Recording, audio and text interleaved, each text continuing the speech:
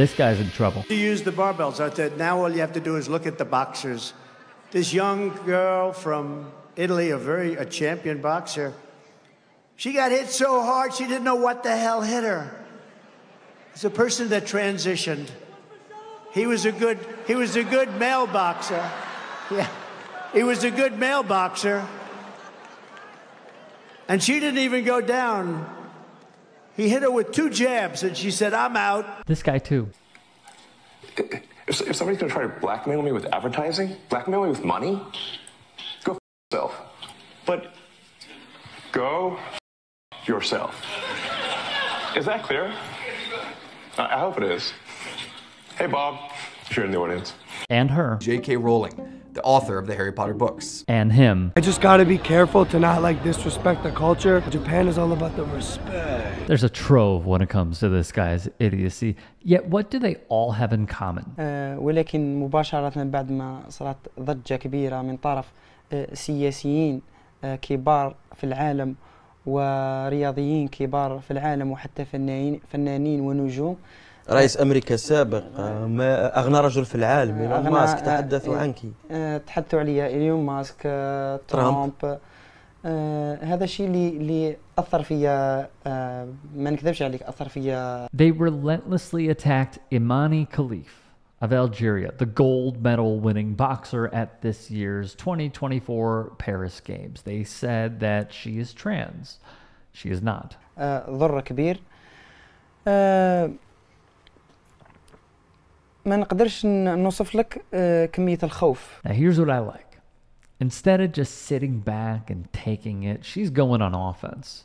Khelif, with Paris-based attorney Nabil Boudi, filed a criminal complaint over alleged acts of aggravated cyber harassment against the Olympic champion. Elon Musk and J.K. Rowling were named. Now, Musk is not a fan of trans people. Just listen to this interview he did with another transphobe, Jordan Peterson, where he talks about his own child. So my son Xavier is dead, killed by the woke mind virus. It happened to one of my older boys. I was essentially tricked into signing documents for one of my older boys, Xavier. This is before I had really any understanding of what was going on, and we had COVID going on, and so there was a lot of confusion. You know, I was told, Xavier might commit suicide if he did. That was a lie right from the outset. You know, it wasn't explained to me that puberty blockers are actually just sterilization drugs.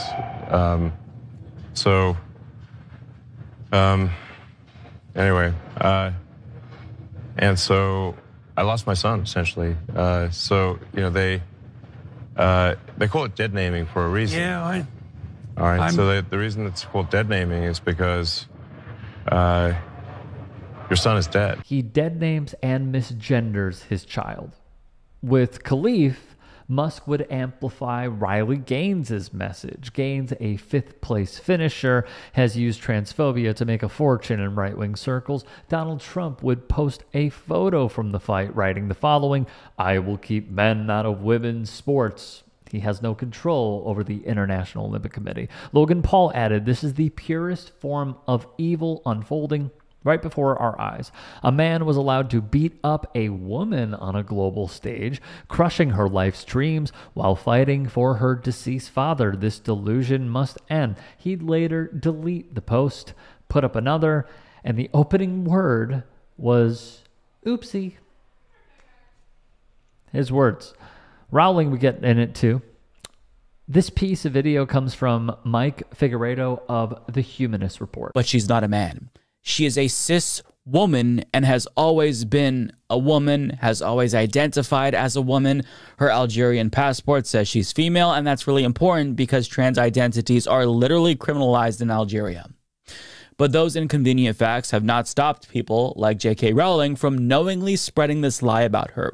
For example, on August 1st, J.K. Rowling tweeted, "Could any picture sum up our new men's rights movement better? The smirk of a male who knows he's protected by a misogynist sporting establishment, enjoying the distress of a woman he's just punched in the head and whose life's ambitions he just shattered." But it didn't stop there, because she kept tweeting lies about Imane Khelif. She retweeted people who continued to call her a man 6 days after she initially called her a man, and she made additional tweets insinuating that Imane Khelif was indeed a man who was beating up a woman. So after helping to spread the rumor that Imane Khelif was a man, J.K. Rowling continued to tweet about her a week later while still insisting that she was a man, even though that had been thoroughly debunked. Now, that right there is textbook defamation. And over the last couple of days, J.K. Rowling has conspicuously gone silent. And now we know why, don't we?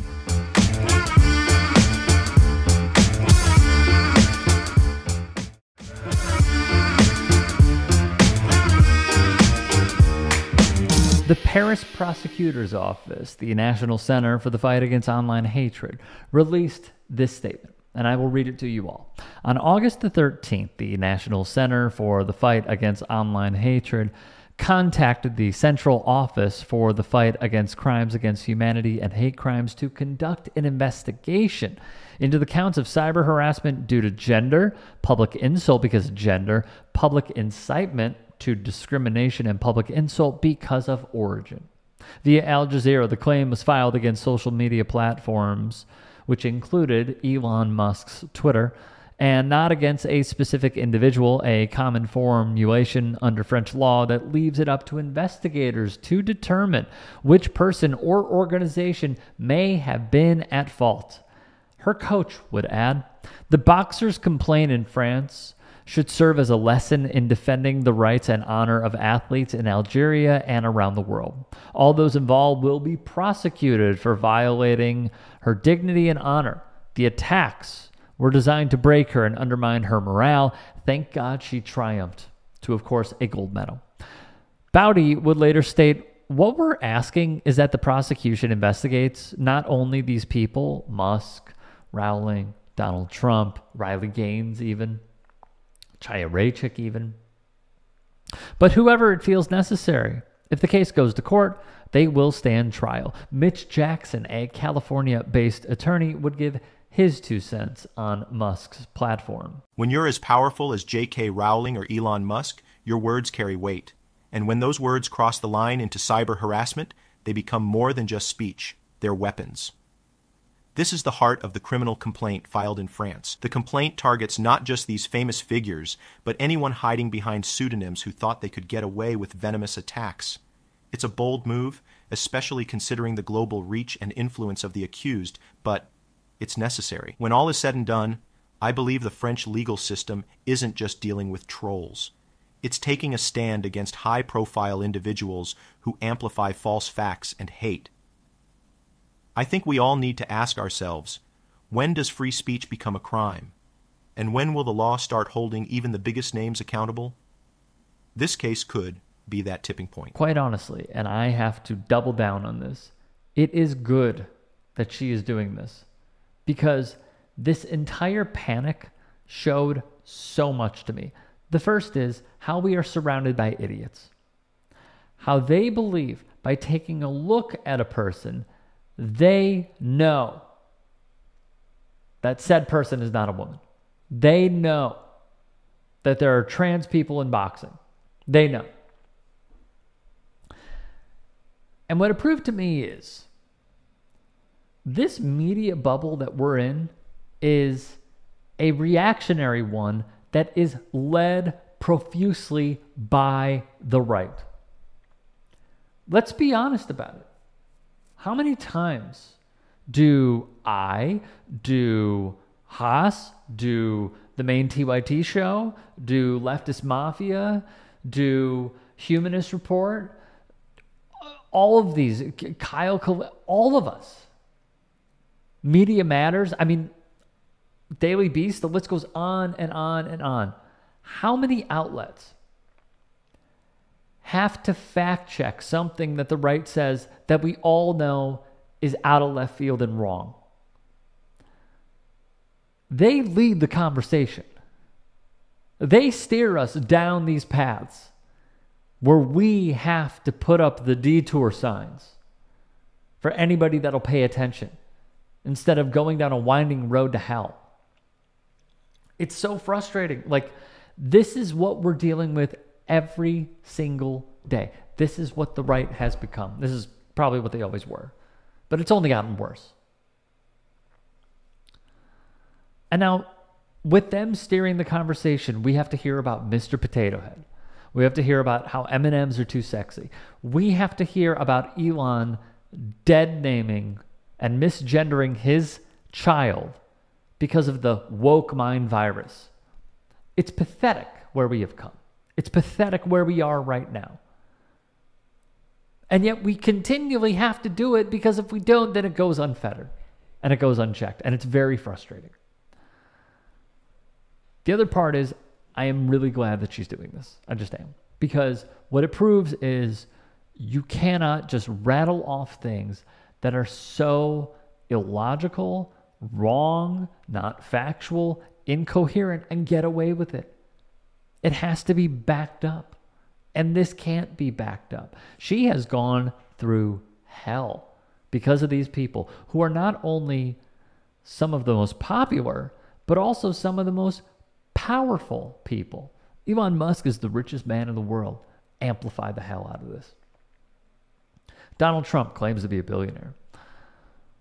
Former president of the United States, running on this platform, amplified it as well. And this boxer is saying, no. You guys put me through this when you are completely in the wrong. Let's file a lawsuit. And let's hold people accountable. And quite frankly, I am all here for it.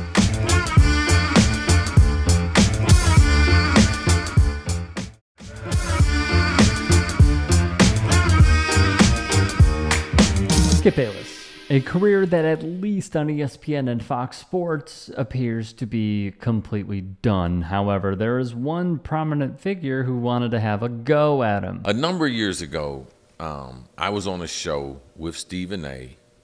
and Skip Bayless. And both of them? Yeah, both of them, on their show. Yeah. I was working at ESPN doing NFL.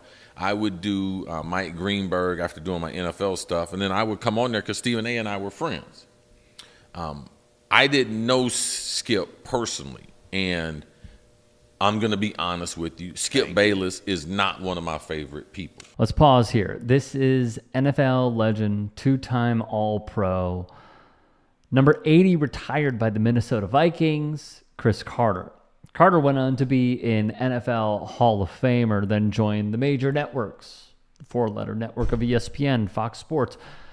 And he would speak on this with the Fully Loaded podcast. I'm on there doing the show. I do the show and everything. And then all of a sudden, this is when the Tebow phenomenon was going on. And he was a huge Tim Tebow guy. You know, this guy is this, I remember it. Okay. Oh. So I come on there on a Monday, and, you know, we're trading barbs and everything. We go back and forth, back and forth, back and forth. And then I just level set it and was like, listen, if throwing the football is important in the NFL, Tim Tebow will never be a starting quarterback in the NFL. Yep. So he got defensive, and then he came back and said, well, that's why you didn't win a Super Bowl. Okay. So what'd you say? Which got nothing to do with nothing. Let's pause once more here. Do we notice the trend? You should. Remember when Shannon Sharpe and Skip Bayless butted heads? You're probably thinking, which time? I'll tell you.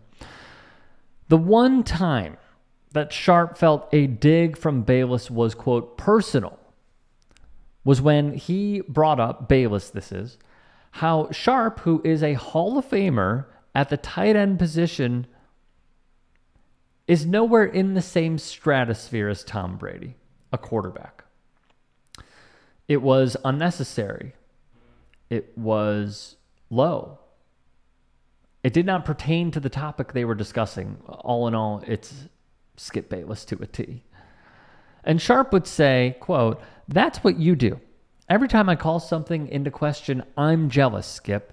I did what I did. You make it seem like I was a bum. I'm in the effing Hall of Fame. I got 3 Super Bowls. You take personal shots. You would take a personal shot at me to say this man is better than me because I say he's playing bad this year. He was, by the way. You would disrespect me to support him. Thus, Sharp would remove his glasses in disbelief, where Bayless demanded he put them back on his head and said he was, in fact, the one who was being disrespected. He'd lash out at Sharp again, saying, quote, "It's beneath your dignity." Wow. This is just who Skip is. Again, we have a pattern. More from Carter. We went to commercial break. So you didn't say nothing before commercial? He just said his... No. Okay. Good man. I took my earpiece out, and I told him, I'll never be on your show again. Yeah. And if you ever say anything like that to me again, I'll punch you right in the face. Good for you. Pause again. We have another example of a pro athlete knowing of other athletes who wanted to have a go at Skip Bayless. Recall this. I just feel of late he's been very, very, very disrespectful and out of pocket, and that's normal, but he's been that way to Shannon. And you can see Shannon bite his tongue. You can see him, do deep breaths from not jumping across that table and wringing that man's neck. But I think Skip's day is coming. And it may not be from a firing standpoint because, we know white men in this profession can kind of get away and do with, what they want. Just is what it is. And it makes good TV. Remember, controversy sells. So, of course, Fox are going to want to keep those type of ratings. This is, of course, Matt Barnes, NBA veteran, co-host of All the Smoke with Steven Jackson, and has worked for various networks. And he really went into depth about how he kind of saved Skip. Shannon's had a lot of love, or does have a lot of love for Dude, but you could even see Shannon's fed up. And someone's going to end up hurting Skip because his ego, his arrogance, his disrespect has kind of always been on this level, but now I think it's going to a new level, and now he's disrespecting his co-host and Shannon, and again, someone, they've had a great working relationship over the years, but this dude Skip is all bad, and he thinks that he could say and do what he wants, and there isn't going to be any repercussions, and there may not be no repercussions from his job, but someone is going to run up on Skip and hurt this man. Again, a history.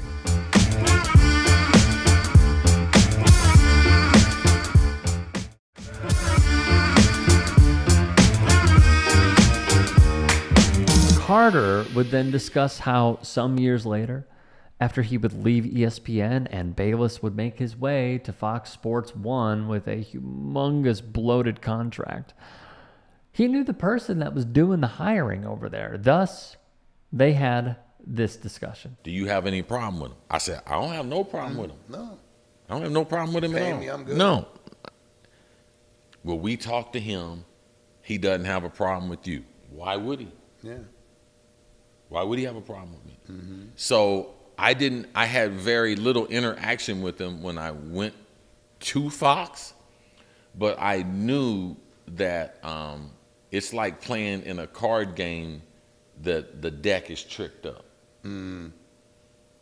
Okay, so number one thing you should know about Skip Bayless and some of the programming, the way that it was done at ESPN and at Fox, I'm going to say this, that it's a form of wrestling. Really? Okay. Yeah, well, you know who's going to win. You know who's going to win. Yeah. Yeah, it's predetermined, yeah. Yes. Yeah. And a lot of the arguments and everything are either predetermined or assigned. You're going to win this one. And everything is slanted in Skip and Stephen A's favor. Yeah. They pick the subjects, and they pick what side they gonna take. Then you got to defend the other one. Carter would go on to say in this interview that he never thought Bayless was authentic and thought that he should never take him seriously. Another theme amongst many. Meanwhile, from Michael McCarthy of Front Office Sports, "Don't cry for Bayless," he would write. He made millions over his career, for ripping LeBron James, playing up Tebow mania, as the second coming and many other absurd things. But he also helped save the careers of both Stephen A. Smith and Shannon Sharpe, plucking them both off the scrap heap when they were at the nadir of their TV careers. Ultimately, Bayless made a lot of people a lot of money, including himself. Like him or hate him, he changed sports TV. I have some thoughts on this. The end of the Bayless-Sharpe feud also shows how looks can be deceiving. When Sharpe was pushed out of Fox Sports 1 in 2023, Bayless appeared to be the winner. After all, the execs sided with him. Instead, the decision ended up spelling the end of Skip Bayless's run at that network. Without Shannon Sharpe, Undisputed's audience fell apart. Sometimes those episodes, those live shows, had 50,000 people. In comparison, First Take has about 400,000, more than 400,000. And the Bayless show never recovered. There were other reports as well that Bayless was ticked at being pushed out from McCarthy once more. So why didn't Bayless address it on Friday's show? I'm hearing the proud Bayless was so disappointed at being pushed out of the network he helped build that he passed on the chance to address his departure. Bayless may also blame FS1's execs rather than himself for not fixing the feud with Shannon before it got out of control, say some sources. So let's work our way backwards. Skip is going to address this because he is a complete workaholic. He is going to go all in on the Skip Bayless Show YouTube, podcast, what have you. His agents are probably going to push this as it's going to be his main focus. That's why it's going to be even better, because he's not going to have doing two shows at once between Fox Sports 1 obligations and then his own personal show. He is going to talk about this in depth because, as we have seen over the years, Stephen A. Smith cannot stop talking about Max Kellerman. He brings it up every time he gets. And there are so many, myself included, who take the bait. And we are also the ones who are saying, stop talking about it. Max Kellerman can't say anything. You are punching at a defenseless fighter.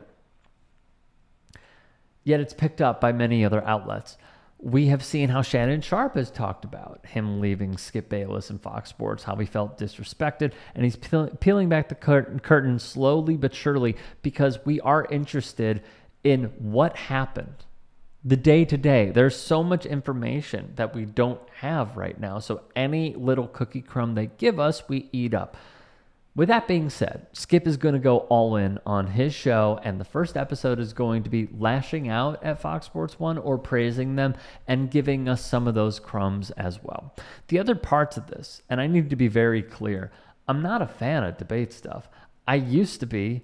I've grown completely out of it, and as I have studied this more and more, I do believe that it has led to the downfall of sports media. I believe that journalism was ruined because of hot takes, because we lived in an era of pure speculation, saying the most outlandish BS-driven thing in order to drive clicks. And what does that do? It then goes into many others who are reading journalists that are accredited, award-winning, respectful, authentic, fantastic, integrity-driven. Then being driven out of the industry, because then what does that do? It props up more people doing video, more people firing off hot takes. Oh, can you believe what streamer XYZ123 said? Not a shot at streaming. I'm just being clear. I'm standing up for the journalists who actually do the work. Third, so like the whole thing about like, yeah, he got people paid. True, he did get people paid the wrong way. He also, you could say, launched his career by claiming that Troy Aikman was gay in a book. And I'm sorry, he said, oh, well, this is a rumor that I heard. I don't know if it's true, but I'm going to write about it, and I'm going to sell my book as having that information, which is crazy. You wonder why Troy Aikman wants nothing to do with him. It is a rather weird way to go out, though, because Bayless has been a staple for so many years, and the fact that he just went into the sunset without even saying a word was a little odd, but I do believe that he's going to address it on his show. So there you have it. Chris Carter wanted to fight him. Other athletes have wanted to fight him. Kind of says a lot about your character and who you are if you have that many people against you.